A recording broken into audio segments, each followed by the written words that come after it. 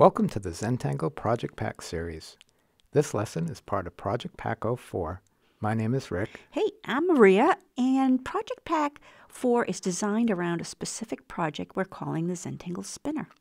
Today is the fourth day in the series, but you can watch these out of order and it all comes together in the end.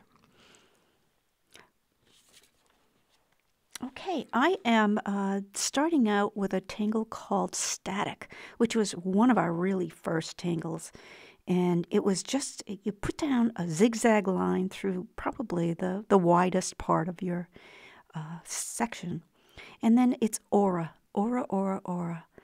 Aura from one side all the way to the edge, and then flipping it over and doing the same thing on the other side. Real simple, real effective. And one of the reasons you flip it over is it's easier to follow the pattern that you're auraing if your pen isn't covering it. So it would be to the left if you're right-handed and to the right if you're left-handed. So it's an easy pattern, and you can see that it doesn't take very long. And it's very cool. I think so. Absolutely. Okay, the next pattern is called molygon, and this is a great tangle. It's a little bit, there's some tricks to it. And the first trick is when you aura that first molygon shape, you go about 3/4 of the way instead of all the way. That way your molygons stay about the same size, and unless you want them to get really big. So then you can go and add molygons on the other side. This works. It works pretty simply. You can see at that 3/4 point. And you can make them go in any direction. You can change the size. You can make them come off another side. You can use it to fill it in, just like she did there. That's cool. Now, what are we going to put inside of these molygons, right? So you fill them just like Well, Tripoli. Yeah, so Maria's just auraing the inside of these like she did, if you remember how she did the inside of floors, for instance. Right. And then once she gets them all auraed, well, maybe she'll put something else inside. And sure enough. There you go. Oh, so I'm going to put sort of a perk type thing in there. It's kind of fun. And we had a question, or we often get a question, well, what about teaching for people who are left-handed?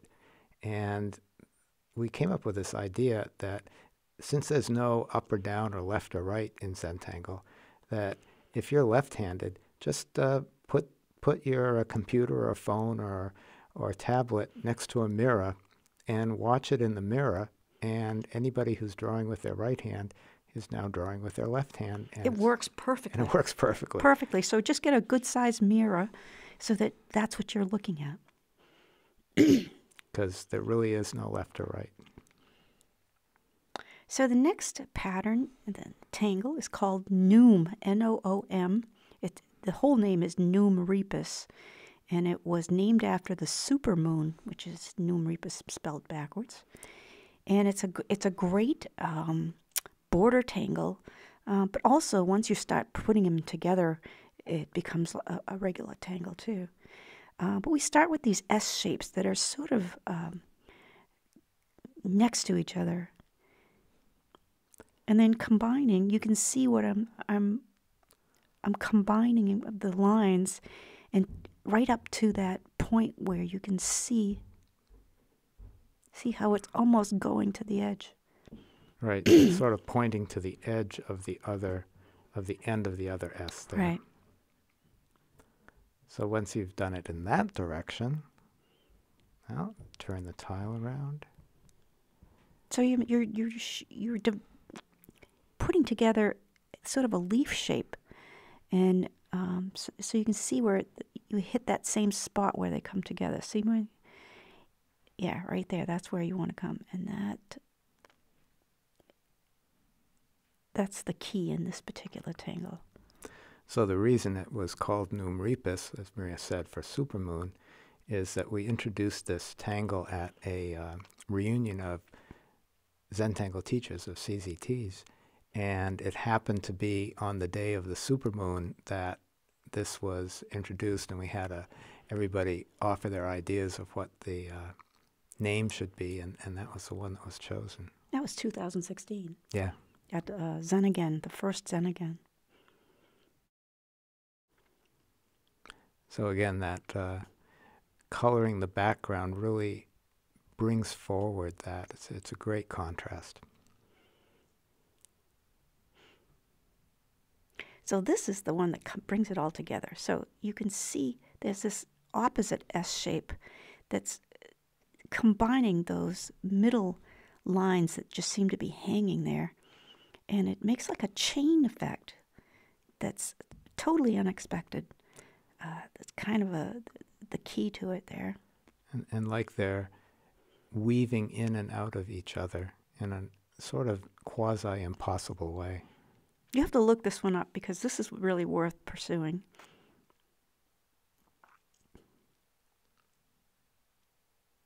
And then we're just connecting them. And you can see lots of examples of what people have done on the app. So if you download the Zentangle Mosaic, which is on iPhone and Android, and for free you can search, just search noom or search any of the tangles we're doing, and you can see what people all over the world have done. This next tangle is called umble, U-M-B-L-E. And I remember seeing this in a magazine, and it was a pattern that was on, I don't know, in a fashion magazine. It was on a dress. I think dress or a we blouse. cut it out, and it's in one of our catalogs. And it was just the coolest thing. I thought it was sort of bold and, cool. And also it reinforces our whole approach with aura, which we're doing now, and then you'll see how we incorporate it with Hollowball. So I started out by putting these curved lines on the corners, and now we're oaring around them to give them a shape. So now that's going to be our shape that we're going to reproduce over and over. So now we're going from corner to corner and making that same type of line. And then drawing behind. And then drawing behind.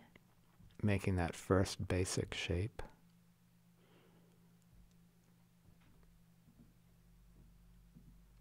And then go back and aura that little bit of aura sets it off, and it really makes a difference and adds a lot of interest. The different widths of aura-ing becomes part of the pattern. Mm-hmm. So we're going to turn our tile and do that again. Corner to corner.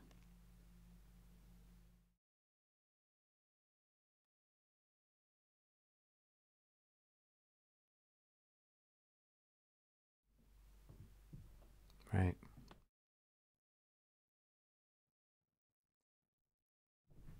And so now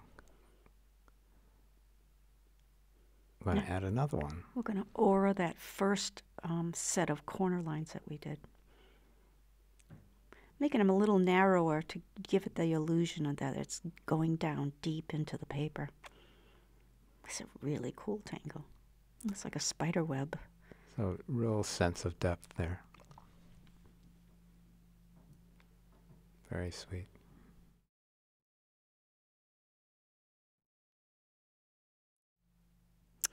And the last tangle on this wedge is going to be my mooka. I have to have mooka. And we're just going to do some simple ones, not too complicated. This, I think, is one of your go-to tangles, It's one of my always go-to tangles. So I'm going to do the same thing on the opposite corner here.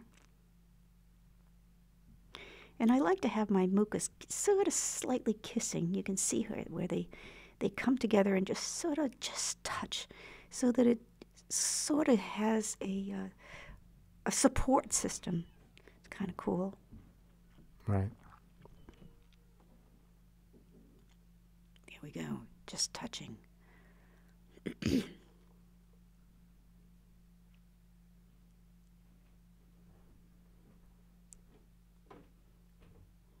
Flip it over, do the same. Or almost the same, not exactly the same.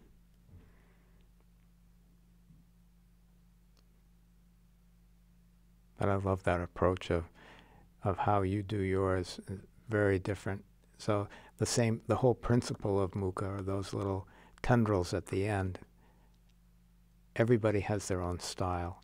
And the idea is not that your mooka should look just like Maria's or anybody else's, but that you can use that approach to develop your own style and see where that goes the more you do it.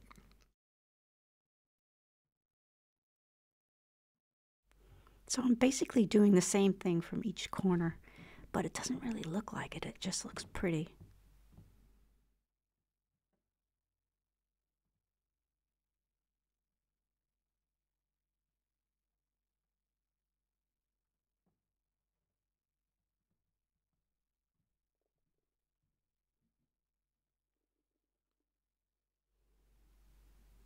Awesome.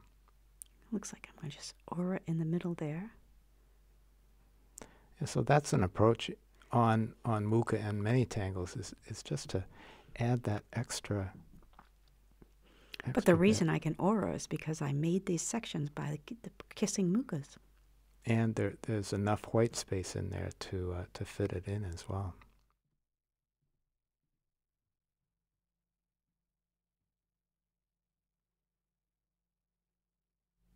Beautiful. Awesome. Okay, so we've gotten down all. Oh no, there's another. There's another.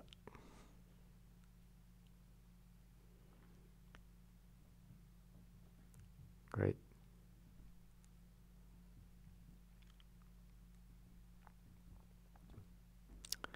Okay. There we go with the ink. It's time for some graphite. So on the static, I'm just going to go below where the lines, the corners sort of meet. It almost begs for that kind of shades right there. So you like all of the lines that are going in one direction. So she's putting graphite on one set of lines. The idea to do like a hill and vale, so like valleys, and give that idea of the sun rising and hitting one side of the hill.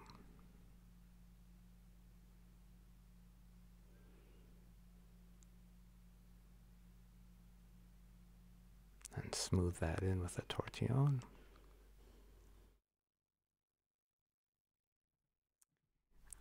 On the molygon here, it looks like I'm going to just add a little bit of graphite inside where the perk is, that perk part, those little smiles.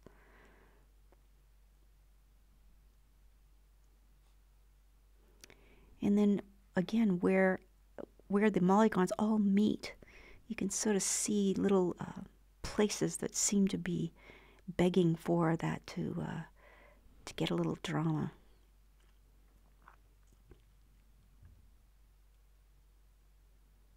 I like how you left the center circle on many of them open. So that's the whole idea of adding shades of gray, is to leave that range of white to dark. And I'm going to do the edges because I think it would kind of tidy it up. And then that pushes up the borders on either side.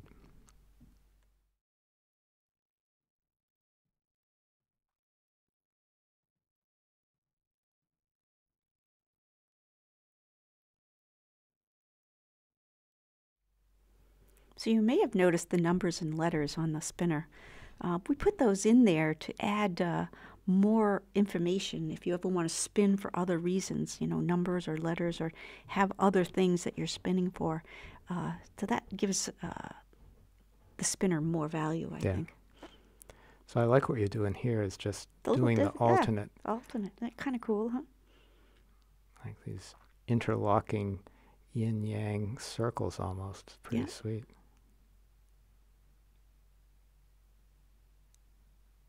Very cool.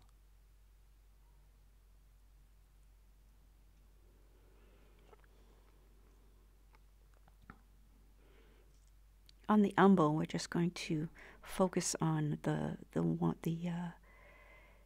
keeping the first bands pretty open, and then starting to add shades as they get deeper and deeper. Yeah, you can already see the emphasizing the over and under. This is a great tangle to shade because the elements are large enough to be discrete, and then the tortillon just works its magic. Even just with just that little bit, you can see how it goes down deep. Cool. Look at that. I love that.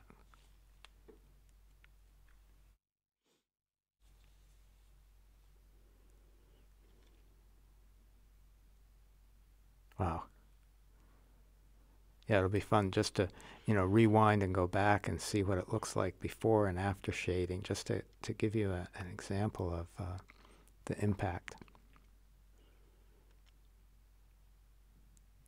That's kind of cool. We're just going to add some gray into the aura parts and let the mookas stand on them on their own.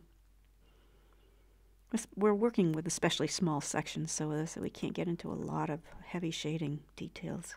But this is a great idea that you don't have to, it's just another way of using elements of the tangle to add graphite and contrast. Little C shapes just to announce. Yeah, how round those must be. Mm-hmm.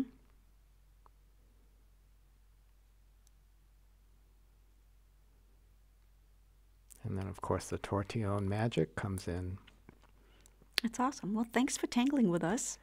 And we've got another wedge down, and we're going to, we have a few more to do, so we look forward to seeing you tomorrow or whenever you view these, and we look forward to seeing yours. So have a great time, and thank you very much. Bye. Bye now.